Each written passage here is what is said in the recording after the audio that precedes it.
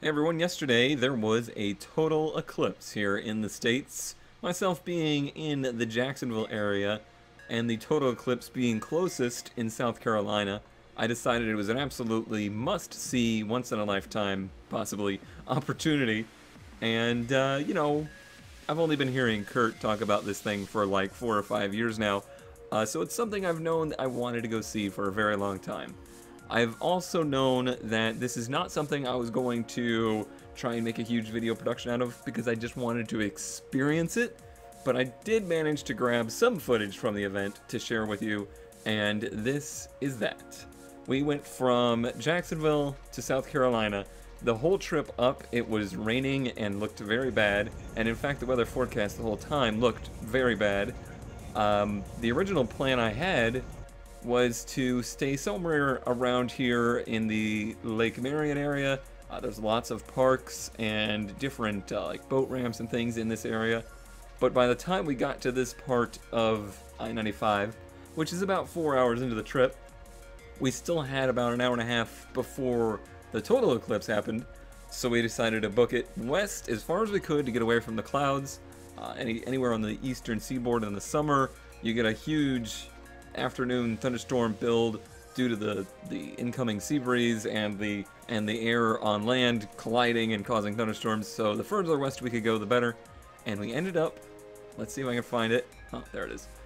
We ended up here in the middle of a big farm in, where is this?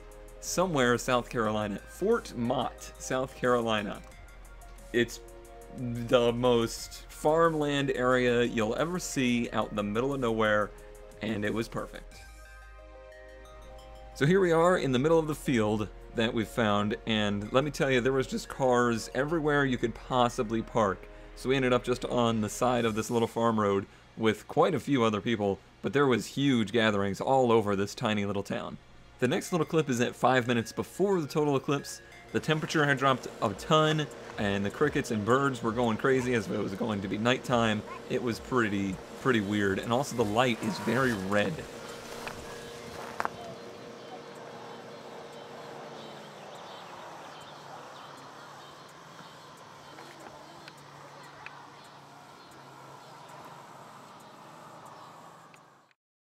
Alright, so the main event. Here's a couple time lapses of the whole thing. One from just a stationary open GoPro, and the other from a GoPro with a reflected image of the solar eclipse. Here you can see how close we were to having cloud cover, but it really did seem like as the shadow of the total eclipse approached, it made the clouds in the area dissipate, but the clouds around us didn't.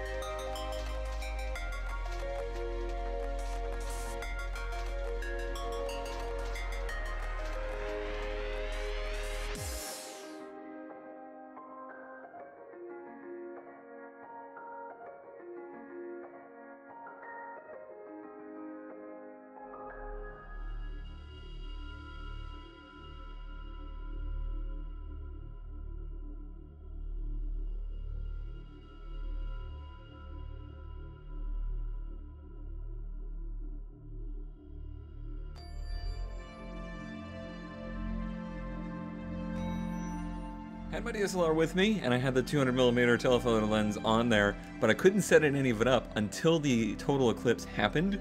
So this was all just done by instinct, but I did manage to get some shots I'm pretty happy with, and well, help me remember what it looked like, 'cause this is really what I saw in the sky. The GoPro makes it seem much lighter, but this is much more in line with what it actually looked like. My regular handheld camera, I just left it running the whole time, and this is clips from that. I had no focus on actually taking video or anything like that. This is just what it happened to pick up. The cool part is this one doesn't do light compensation, so you'll actually get to see how dark it got. The only regret I have is that I didn't do an external camera to get all of our reactions because I had kept Jonathan and his brother out of the loop as to what would actually happen during totality. I convinced them it wasn't going to get very dark, and their reactions were amazing.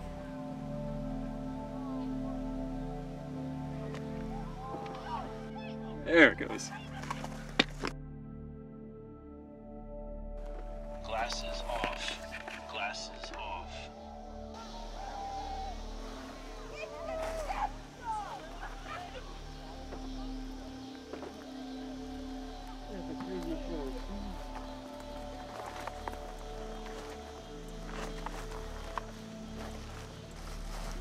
Look at the cumulus cloud over there that's getting lit. Oh yeah.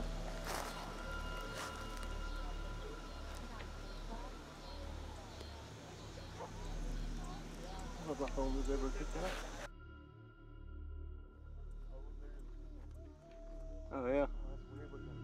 Just like that, it was over. It was amazing. Just thinking about it still gives me goosebumps. It's just a truly indescribable thing. It's what I got video. I have video to show, but no video really does it justice. It's something you really do have to experience in person, and I'm very glad that I did. But yeah, thanks to Kurt for convincing me that this was something I absolutely needed to experience all those years ago. I'm glad that I was able to do it. I'm glad the weather worked out for us. I'm glad Slag got to experience it and his brother. I don't think it's something they probably would have done out on their own, so it was cool to share that with them. And yeah, we made it. We made it home through the traffic. There was 6 accidents within 30 minutes of the eclipse, and more than an hour and a half delay on the highway.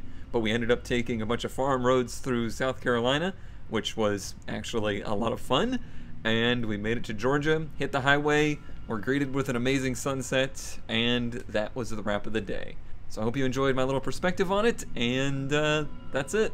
Until 2024, that is my solar eclipse experience. Next up on the list of things to experience, a Falcon 9 launch and landing, or possibly a Falcon 9 heavy launch and landing. So thanks for watching, and I'll see you on the next adventure.